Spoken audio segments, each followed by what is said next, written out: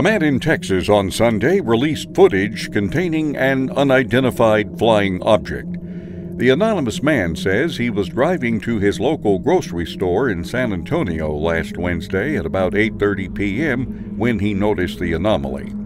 "It caught my attention because it was so large and bright," he said. The Texan adds that as the UFO began moving slowly, he drove to the other side of the store to park and take a video of it with his phone.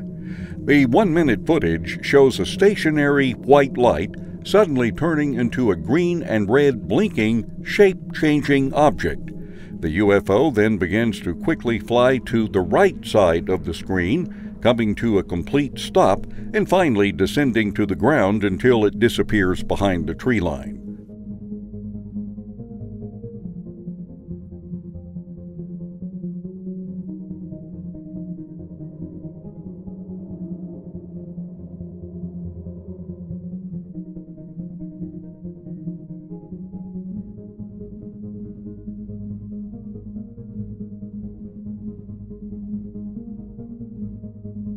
"I was floored by what I saw. I felt like I was crazy for standing by my van videoing this when no one else around me seemed to notice it. If it weren't for the video evidence, I would think I was," he explained. Last month, an unidentified flying object in Chile was captured on video as it almost collided with one of Chile's army planes.